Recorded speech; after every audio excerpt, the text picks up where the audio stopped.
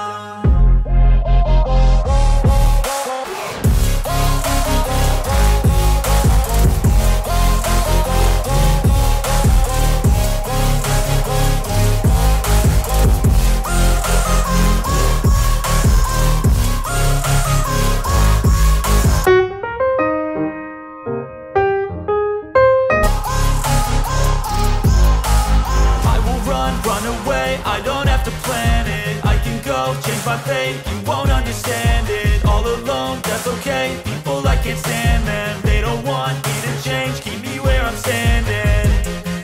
And I don't wanna be where I am. And I want something more, take a chance.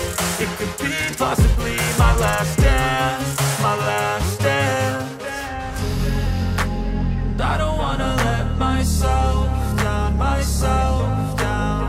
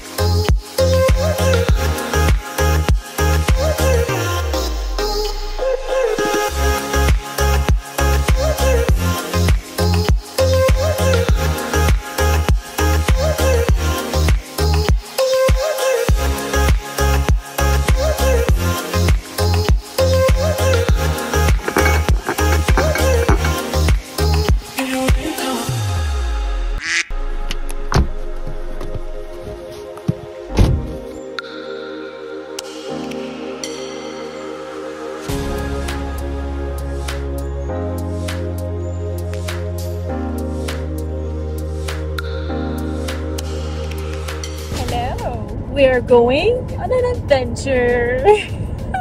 I should arrive at my Airbnb in maybe 10 minutes and I'm very excited because I've seen pictures and it's actually a little cabin. I'm just so excited to see if it's as nice as it looks in the pictures on the Airbnb website.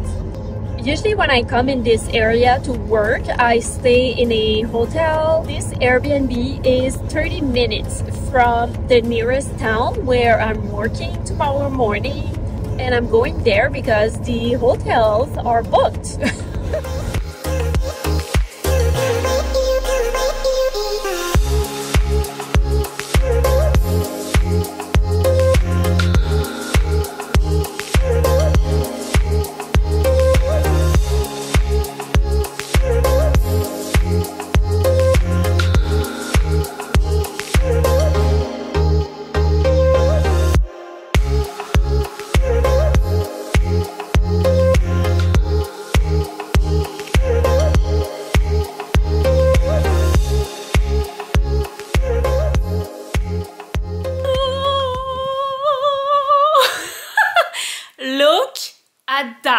Oh my god, the road to get here!